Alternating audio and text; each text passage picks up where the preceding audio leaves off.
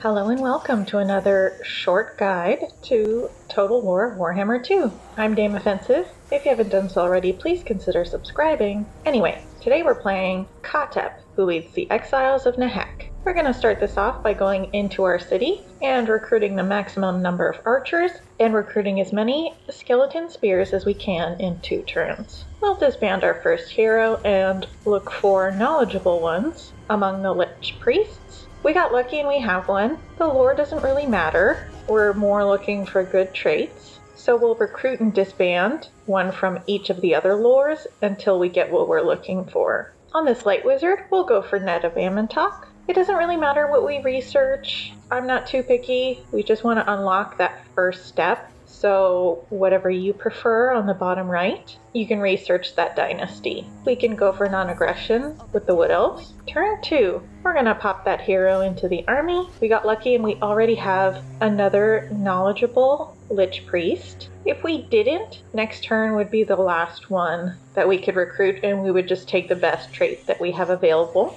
So on this Death Wizard, we'll work up to Aspect of the Dread Knight. Turn 3, we'll head to the northern end of our land, get the hero into our army, and recruit 3 more spears. Turn 4, we'll head up towards the Red Desert Ruins. Turn 5, we'll raid and then explore the ruins, since we can stay in raid stance that way. We have some decent money from this, and we'll get the experience from raiding. Turn 6, we'll go ahead and take a Necrotect. I like to farm for the Tomb Scorpion trait, but whatever other bonus to recruitment slots is probably ideal here. And then you'll want to pop him into your army to unlock the Necrotect right. We can move up towards the Greenskin City. Turn 7, we'll attack these Beastmen. Since they withdrew, we can't fight it twice. So we'll just make this an easy auto-resolve. We can take the money, and now we'll attack the city. It's best to fight manually so that we lose less. Here we can just corner camp. Since we won't run away, and the Greenskins will, it's a pretty good place to be. The archers can try to shoot into blobs. Khatep can use his vortex spell where appropriate. Pretty good victory there. Unfortunately, we lost the carrion, but they're not that great, so whatever. We'll just sack the city.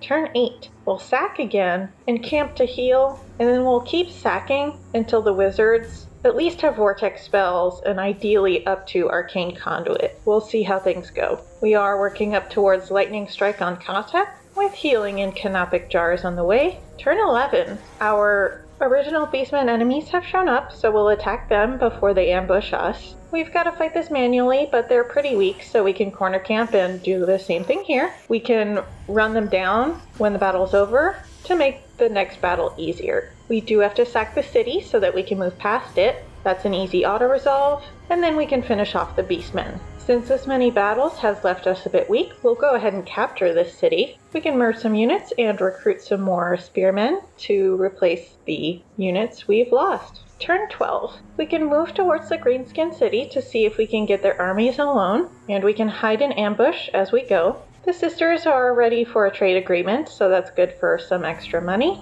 Turn 13. I'm not sure if we can handle an army and the garrison, so we'll just raid here, and we're in a position where we can escape if they attack us and it looks like a rough fight. Turn 14. We can see that another Greenskin army is near Shroktak Mount, so we'll head back that way and see if we can lay an ambush near our city. Turn 15. Malekith seems to have finished that army off, but maybe we can get the city. Turn 17, we can start farming again for another good trait for a new priest that we can level up, and we can start heading toward the Red Desert since the Greenskins took it. Turn 18, we have Arcane Conduit on our priests, so we have tons of magic now. I've been farming Necrotects and have been really unlucky, but we'll go ahead and keep this one so that we can unlock the right. We'll attack the Red Desert. We do have to fight this manually, so we'll turn Lightning Strike on for the leadership debuff, but this shouldn't be too bad. We can pile up in a tower blind spot, and we'll have the melee units climb the walls, and our casters can stand next to the walls and try to vortex large clumps. The archers will shoot when there are openings, but it might be hard with all our melee units there. The archers can try to prioritize the Lord, who's on a mount, so he can't get up on the wall, and that'll help maximize their leadership penalties. When the herd is thinned, we can send our construct to break the gates. And when the gates are down, all of our melee units can mash together and just start running down all the units, one at a time. Not too bad a victory there. We'll go ahead and sack the city. We can get witness to the Golden Age on Khatep. Eluthanar is now ready for trade for some extra money. Turn 19. We'll put the Necrotect into our army. We can attack the city again and raise it. We'll get the Great Incantation of Petra right, and we can get Immortality on our priests. Turn 20, we'll search the ruins to get Khatep's item quest going, and now we can send the right Necrotect to get the Red Desert right up to tier 3. We'll get walls and growth here because this is our home base now. We'll add growth to the Plain of Spiders too, and we're going to prioritize the Red Desert since the higher tiers will unlock better units. And this is where the Necrotect trait farming comes in handy because you can prioritize those units. And now if we want, we can unlock another army and send one of our priests in there so they have a major damage dealer. And at this point we can head any direction we want. The only enemy is the Greenskins, who are very weak, so we can finish them off right now or use one as a sack city to level up our other army. But that's going to be it for this 20 turn guide to Khatep. If you like this and you want to see more, go ahead and subscribe. You know how YouTube works. Goodbye.